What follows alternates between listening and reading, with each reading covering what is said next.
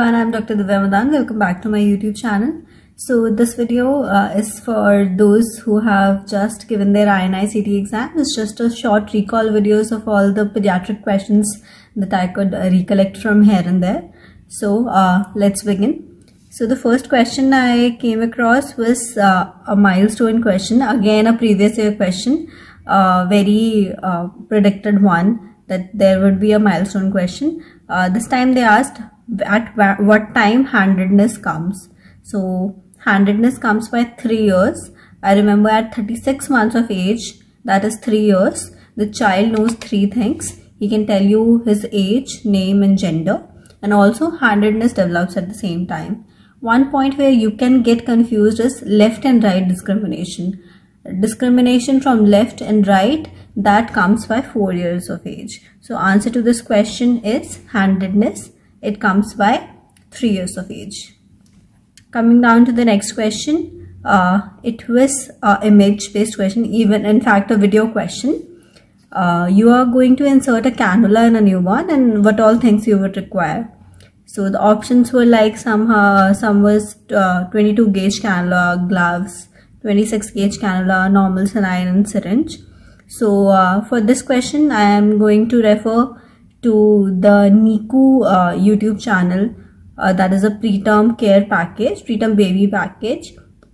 Let's see this video and what all the requirements they have mentioned there. Sterile gloves, spirit and povidone iodine swabs, sterile 24 or 26 gauge cannula, 1 ml syringe, normal saline, tape and scissors, and Tegaderm. A splint is optional. All of these options are correct except 22 gauge cannula, that is a bigger cannula, blue colored cannula that should not be placed in a newborn. Their vessels are really tiny and we usually place either a 24 gauge cannula or a 26 gauge cannula in them. So these were all the requirements. You can subscribe to this channel because most of the videos are being asked in the Inicet exam. So the next question was there were 2 questions related to congenital heart diseases.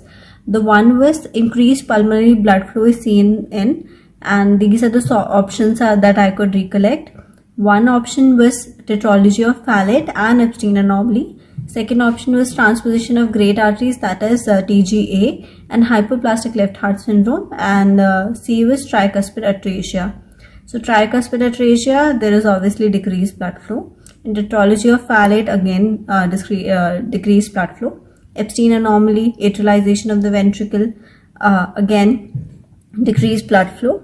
The correct option here is the one with TGA and hypoplastic left heart syndrome, where there will be increased pulmonary blood flow.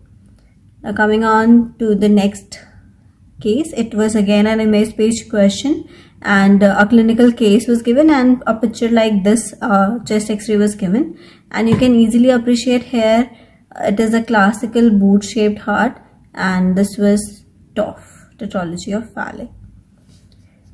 Another clinical based question where an image like this was given, you can easily make out here that it is again a repeated question. You can see the knuckles, right?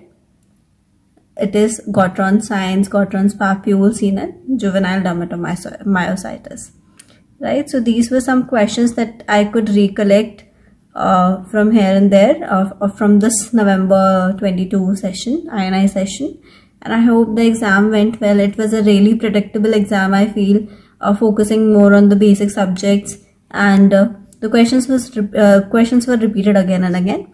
One controversial question that I came across was status asthmaticus. A scenario was given where you receive a child in status asthmaticus. Now in this child, the question was what were all the things, how would you manage this child? What is the option, but how will you manage the child? What all you will require in the management of the child? And options were somehow salsol, that is salbutamol nebulization, and oxygen. Other option was salsol and oral prednisolone. and other option was salsol, oxygen, oral prednisolone, as well as chest x-ray. And I think in one option only salbutamol was given. There was no oxygen along with it. So if the question asked that which of these you routinely require, you routinely need in your management, then you can easily exclude this option, because chest x-ray we do not do routinely. We do it whenever there is the first episode, or you are thinking of an alternative diagnosis, either pneumothorax or subcutaneous emphysema, or the child is not improving by your basic management, right? So if the question seriously asked that what of these would you require routinely in the management, then you can easily exclude out this option and option B would be correct, right? If the question asked which of these can be used, then, or the best option amongst all these, then the C would be the right option. But the point here is that chest x-ray is not routinely recommended. If the question mentioned first episode, or the child is not improving, or the child requires PICU admission, or you are not sure about the diagnosis, then chest x-ray would be there. Otherwise it won't be there in the correct option. So that's all. That's my recall of Inicet November 2022 session of pediatrics specifically. So I hope this exam was a great eye-opener as to how much previous year questions mean in cracking such exams, and you do exceedingly well in the upcoming exams as well. Don't be realized that it's done, it's over. Go give a shot at NEET also. You never know that you get an amazing rank then, and don't get disheartened if you are getting wrong answers in this recall, and same goes for other subjects as well. Life is long, and it will offer you opportunities again and again to shine. Till then, happy learning. See you on the other side. Bye bye.